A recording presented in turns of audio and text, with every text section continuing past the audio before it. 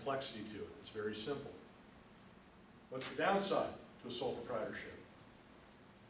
The big downside. Liability, no liability protection, right? So one person can start an LLC that's called a single member LLC, single member, one person, all right? Now, the advantage of that, you have to file with the state, you have to file LLC articles of organization. That's really all you have to do at the most basic level. There really are some other things you should do, but you're basically a sole proprietorship with limited liability at that point. You report your taxes on your own 1040 form. You have to fill out Schedule SC, self-employment, Schedule F if you're a farmer. But basically, it's really simple. And that's a really popular form of business now. I do a lot of people, I set up a lot of single member LLCs for people, just them, one person. The other neat thing about a single member LLC is you can have other corporations and LLCs own an LLC. So like for example, maybe I have an S Corp, and let's say I have 4 different apartment buildings. And each one of those apartment buildings is worth a substantial amount of money, so I do a separate LLC for each of those apartments. Why? Compartmentalizes liability, right? So if somebody gets hurt in this apartment and sues, I have a shield among the other assets. And then they're all tied back into my one. Don't have to do a separate tax return. They're all owned by one parent company. And that's a real common way of structuring for liability. I won't test you on that. That's pretty high level there. So just want you to know that that's kind of the idea. So one person or a business can own a single member LLC.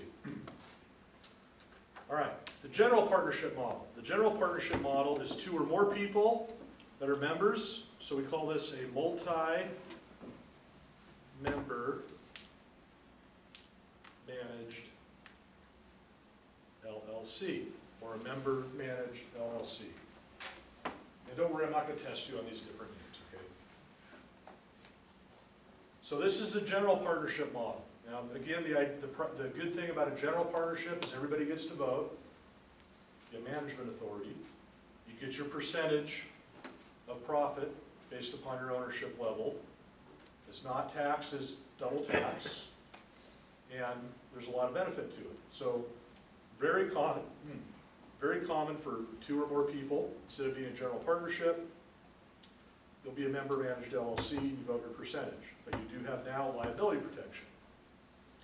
So basically, you're a general partnership, only you have limited liability.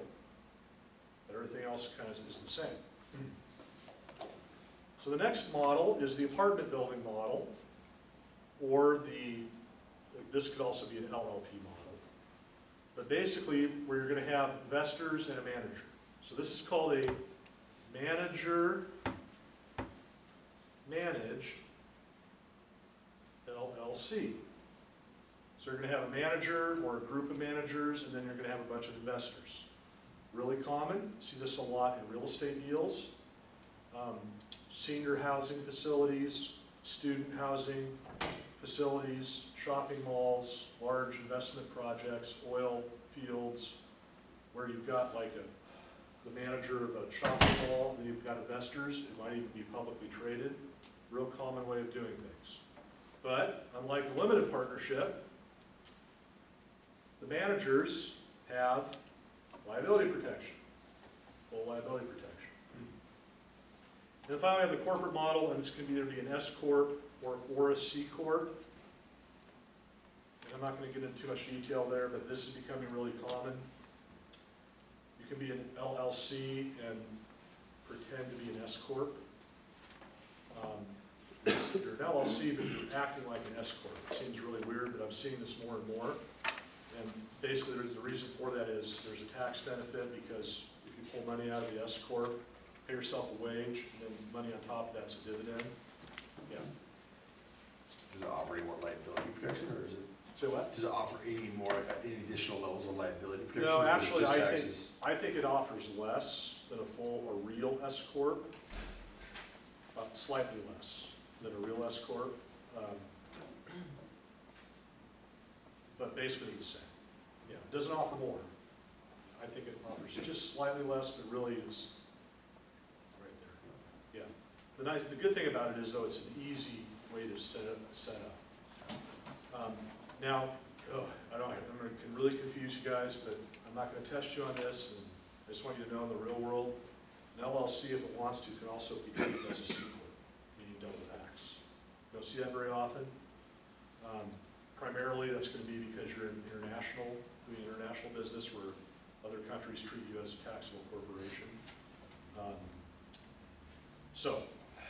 And again, don't worry, I'm not going to make you diagram this all out, all right? I do want you to know the owner of an LLC is called a member. And that it's very flexible. You have these different variations. And it's really important, real world time again, when you set these up, that you make sure you have paperwork in order that clearly establishes what kind you are, what the rights are, what authority the manager has, all that. Isn't going to be in the test? No. I'll I'll show you what will be on the test. This, that, and that. LLC, limited liability, single tax. You know that much, you're good. What is Okay. the question for going to be? Primarily, it's going to be true or false, an LLC offers limited liability. True. True or false, an LLC is a single tax. True. That kind of question. I'm not going to make you diagram. Don't worry about that. Don't worry, so easy. So these two right here. And again, remember, a lot of detail. That's why I really want you to focus on what I want you to know. So let's go over that again, okay? So first of all, page 80, list 4 of the types of business organization forms that we have available to us. Now, I have a variation on that question. List 4 that have at least some liability protection. So if I ask it that way, which 2 do I not want to see? Sole proprietor, what's the other one? General partner, right? So make sure you read the question. So sometimes I say list 4 and I don't specify. Sometimes I'll say list 4 that have liability protection. Or I might say it this way. List 4 business organizations that do not have double tax. If I ask it that way, I don't want to see a C corporation, right? All right, so 100%, I will ask you some variation of that question, for sure. So the best way in your mind is to remember page 82.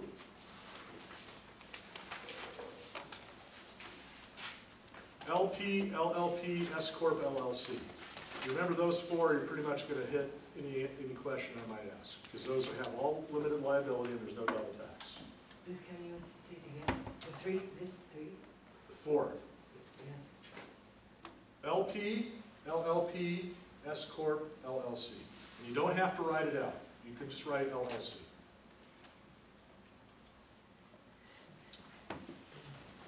All right. Now, the other question, list 4 of the factors, right here. List 4 out of these 7 that you will analyze when you're deciding which of these structures you want. So list 4 on this column right here, and list 4 on this row right here. Got it? Those are the two fill in the blank questions. And I'll be going over this again next week. Next week's our last class, but I want to make sure, I make sure I hit it for you all the way around. All right, does anybody have any questions about any of that? Now again, way more detail than I'll test you on. Focus on these 2 rows, which have liability, which don't, and the double tax versus single tax. and then these two boxes right here. General partnership, all partners get a vote. Limited partnership, you have two different roles. General partner manages, limited partners don't. They can't do management. Oh, you may be wondering about what I've got right here. Forgot to tell you that. Switch them. This would be in order of how long they've been around. So S Corps really should be on this side, because C Corps has been around forever. I mean, again, hundreds and hundreds and hundreds of years, way before the United States. They go by different names, but it amounts to a corporation. Okay.